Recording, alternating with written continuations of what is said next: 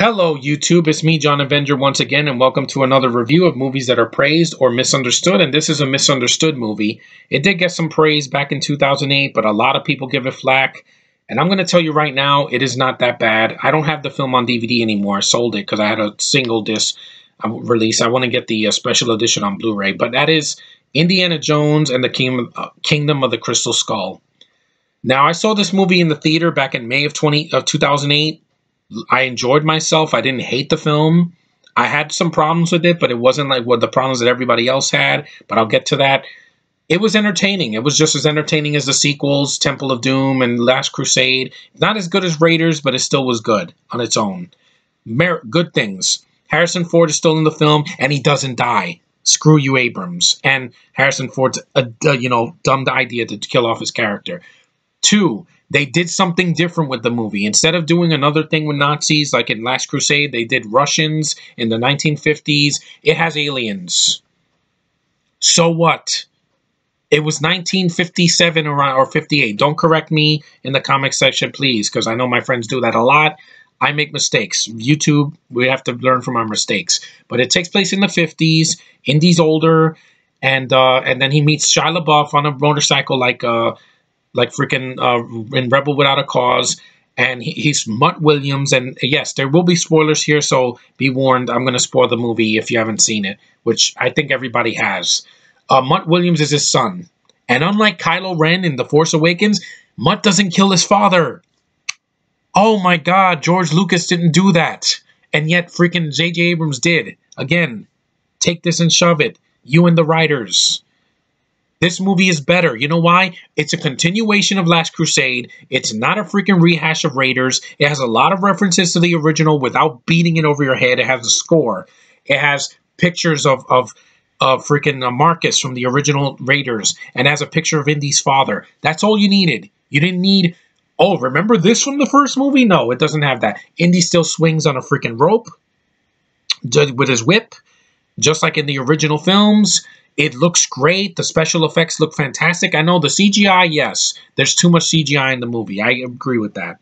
The gophers in the beginning, it's very short. It's not too much. And the monkeys, yes, it's ridiculous, but Shia LaBeouf did the Transformers sequels. I think we've suffered through more. Okay? Transformers 2 and 3 are way worse than this. And they're like 3 hours long. He's swinging through trees like Tarzan. Yeah, it's ridiculous, but I can watch it. Even the stupid things in this movie are better than anything in TFA and Rogue One. Rogue One bored me to death. This didn't. Karen Allen comes back. She's just as beautiful as she was in the 80s. Still has chemistry with Harrison. They get married at the end. They've put a closing chapter on that love story that went somewhere. Because in Temple of Doom, he had Willie Scott. And then in the third one, he had some freaking Elsa. No, not Elsa from Frozen. Some blonde chick headed freaking Aussie. Austrian chick in the movie that kisses him and then portrays him. Yeah, didn't see that coming. But anyway, Kingdom of the Crystal Skull. Yeah, the negatives. I don't think Ray Winstone was needed in the movie as Doc. I think he plays for both teams. First he's with Indy, then they get captured by the Russians, and then he's with them. And it's like, oh, Jonesy, yeah. I'm like, get out of my face, Ray Winstone. You're not a bad actor. You're not needed in this movie. You're a filler character. John Hurt, rest in peace. I know, I miss him. He was also a character that's kind of like he's nuts. And then at the end, he's like, oh, I've seen that before. And I'm like, yeah, that was kind of not needed either.